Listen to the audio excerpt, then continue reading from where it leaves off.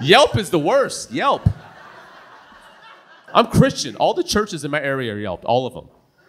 As Christians, we're told not to judge, right? But like, unless it's online, then it's okay. I don't even know.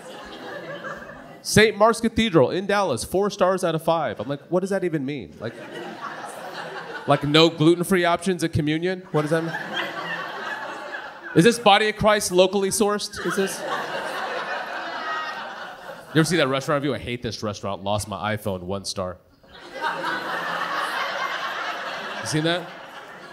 I write back, I love this restaurant, found an iPhone, 5 stars. That's what I do.